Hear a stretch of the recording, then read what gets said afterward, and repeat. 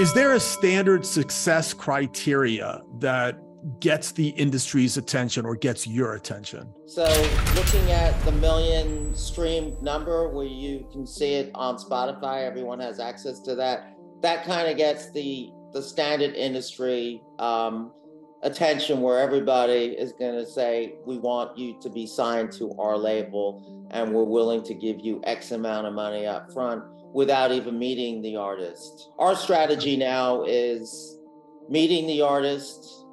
They don't have to have the best numbers, but they've got to have some momentum with numbers. Like, you could have 10,000 streams, 5,000 streams. You'd be a guy that's making your own videos and you've got a couple of thousand views on YouTube, but we get to meet you. We get to see what you're all about, what your vision is, and how we can help you develop as an artist, and how we can move forward with your music to a bigger audience. How about Instagram followers? Would you say, not necessarily yourself, but just that would excite the industry? Again, is it a couple 100,000?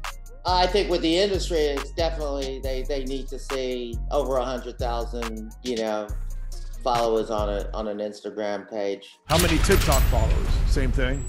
Same thing, yeah. It has to, they're looking at the numbers. We're looking to find that artist who could get those numbers. That's how we survive as an independent. I mean, we have a lot of artists that have already established, and we continue those relationships with those artists. But when it comes to new artists, we're looking to work with that artist from the ground up and give them a shot and give them a chance. I think in your idea, you probably have in the back of your mind a typical ROI, return on investment, where you're saying, you know what, if I can bring in a 50% return, if I can bring in a 30%, if I can bring in a 20, what typically is there a number?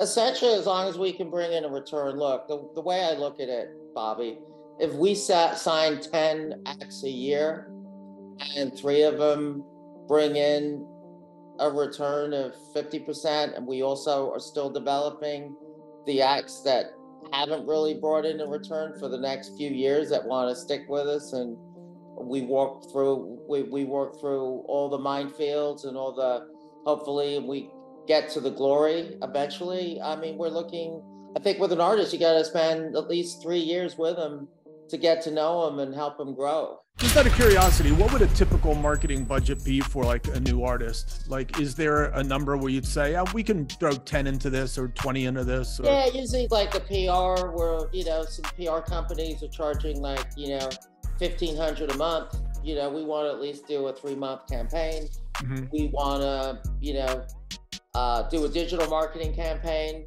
another $1,000 for that. So, essentially just small numbers starting around between, 6,000 to 10,000, like on an EP or a short album. If one of the independent or DIY artists watching this said, you know what, my dad would write me a check for 10. Why don't I just hire out your record company and you can put me through your typical system, get me with your PR people, get me the digital marketers that you would.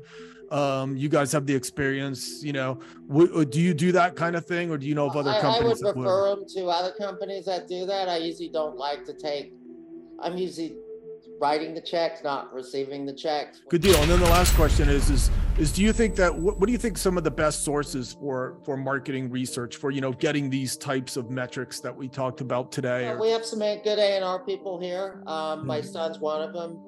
He's in his early 20s. He goes out to the shows. He meets these people. He brings them into my office. If I like what they have to say and their vision and see that they're hard workers, I'm willing to invest further in their career. So essentially people that are out there doing it themselves, that are out there hustling. Yeah. Right? And if you're not out there, nobody knows. I think, being out there on your laptop is one thing, but being out there in person and mingling and being out at a nightclub, that's a whole different level. And I think that's where artists that are good with their social media keep on working on your social media, but also have great social skills too. When you learn social skills not by staying at home, you learn them going out, meeting people, getting invited to eat, getting some drinks, hanging out with other producers, hanging out with other artists.